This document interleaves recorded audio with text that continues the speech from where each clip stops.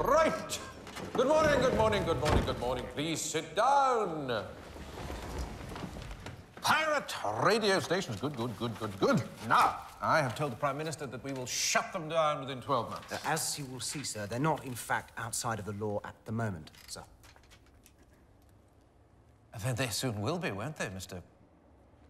Fredericks.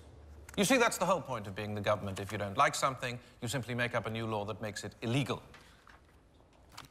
Speaking of which, Mr. Fredericks. Yes, sir.